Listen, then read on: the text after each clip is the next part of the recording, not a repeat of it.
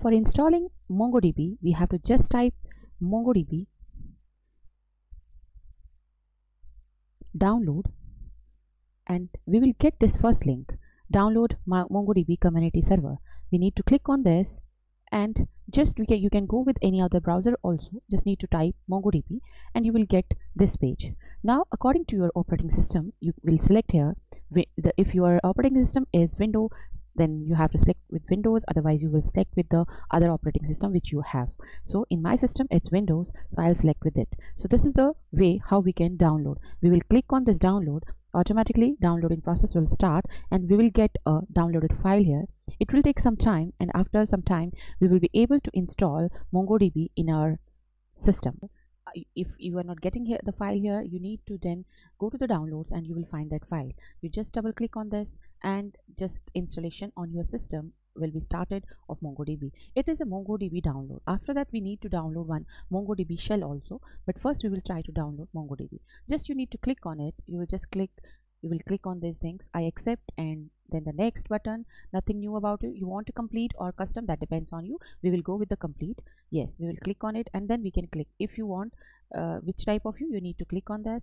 Then you have to just go with it. Need not to type anything because this is a standalone system and you need to practice on MongoDB commands and all. So we will work as a run service as a network service user. So you need not to click on anywhere here. Just if you want, you have to change the path and all, then you can change. Otherwise by default take it as it is. So click on the next, again the next, and it will say automatically your MongoDB Compass will be installed. The previous button was for that. Just to click on the next installation button, and the installation will take some time. As I told you earlier, it will take, depends on your internet speed in your PC or in your laptop or whatever machine you have.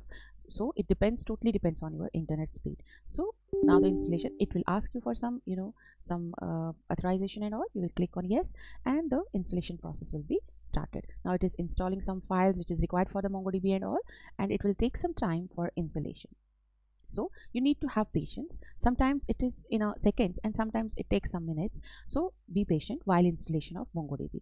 It's copying the new files and all, so it will take time.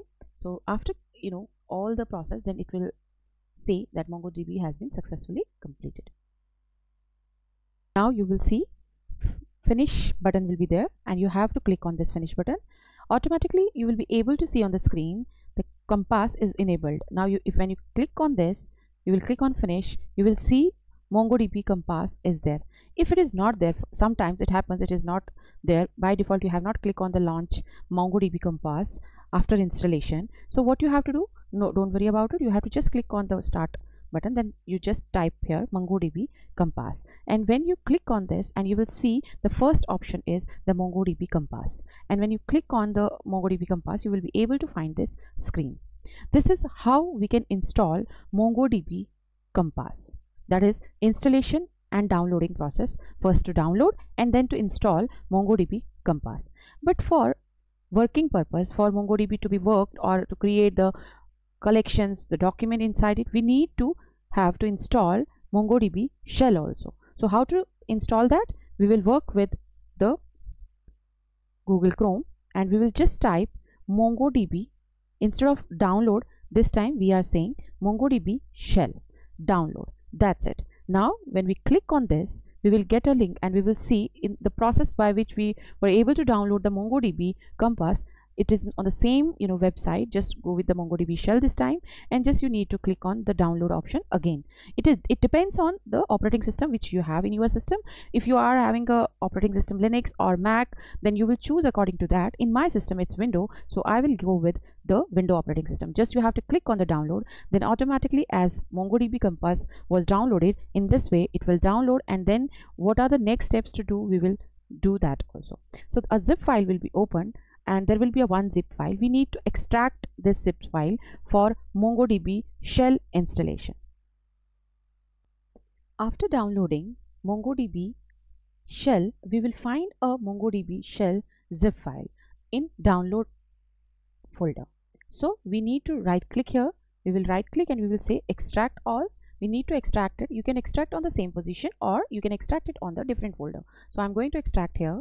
What we need to, every time whenever there is a zip file, we need to extract it before the actual installation. Now we have downloaded and we have extracted. Now what is next? We have to double click on this, we have to click on the bin, and we have to just click on this, and we have to click on right click. Either we can do with the copy as path, or we can take the path from this location. So I'm choosing copy as path.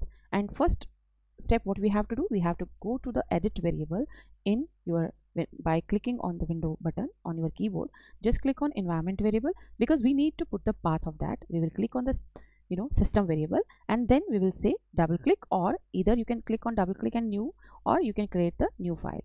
If in my system it is already there, if you want to create new, you will click on the new and you will just paste that position. Now you need to delete the existing one, because you can't put the two parts of the same. So I'll delete this with the delete button. Now you need to move up. You can take it as it is, but it is good to take it up, and then press an OK, and then click on the OK button. Yes, then OK. Almost everything we have done. We have set that with environment variable. One thing you have to always remember, whenever you are going to install anything, you need to set the environment variables. So now what you will do, you will just double click on it, and one window will be there, and it will say like this, it is protected or something, if you have an antivirus or some application over there. So you need to click on more, and then you have to say run anyway. Now after that, a black screen, because it's a CUI, that is console user interface, it will show you this like this. And this time what you have to do, you have to go with it, and you have to just say type a command that is called as Mongo, MONGO, Mongo sh. That's it. When I press an enter, automatically I'll get a link, and automatically my Mongo shell is connected with the compass now. So I will be able to connect my compass with it. Now if I click on the compass and I just click on the localhost, if it is there, if it is not there, because I have already used a compass and all, that's why it is showing like that. For the new connection, you need to click on add connection. You can click on this, and you need to just click on the connect. That's it, and your MongoDB connection will be there. See, the first connection is here, and the second connection I have created is this. If you don't want this type of, because you have already, you can remove it, or you can put it as it is. So I want only one connection, so by default this will be the window of your MongoDB compass. And now your connection is established with your shell, and now you will be able to create the databases, that is, you can say collection in case of MongoDB. Now it's ready to create, because I have created this person. You will not find in your, whenever you are working with, I just drop it because I have used this MongoDB earlier, that's why it is there. Otherwise, when you have a fresh screen, you will just see these three system databases, that is system based collections. So here everything will be on basis of collections. So this was all about MongoDB installation, downloading process, installation process, MongoDB shell, download and install. Now your MongoDB is ready to work. So hope this video you find useful, and if really you find this useful, please put a thumbs up and share this video, subscribe my channel. Meet you in next video.